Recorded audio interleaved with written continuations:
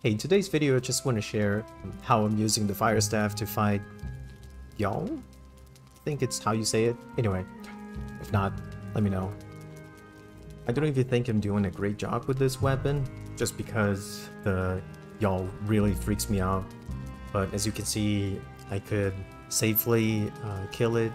It's a very strong ranged weapon that doesn't use stamina, by the way. That's the whole thing about magic, in my opinion. That's how it makes it so strong. You can just hop around, run from the enemy, and still do a lot of damage.